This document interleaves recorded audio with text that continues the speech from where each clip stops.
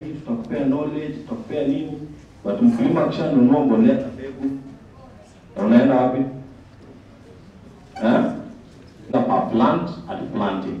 That also boils down to how much can I use per order.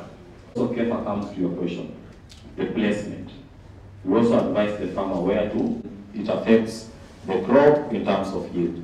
So all this, we aspects on seed, on fertilizer, and even our soils. Then, so if you haven't downloaded that app, you can also write down. We're actually getting for Vihiga, and Kakamega. When you are at the farm, have an app, and also it's something that you're going to add on to the farm board, our life to the farm better. And then ensure the farm is free from weeds. The value proposition on the bundle. I've already said it's a 10 kg. Then information on availability. That is why we are telling and asking that ukasema micro planting niko na 50 kg 20.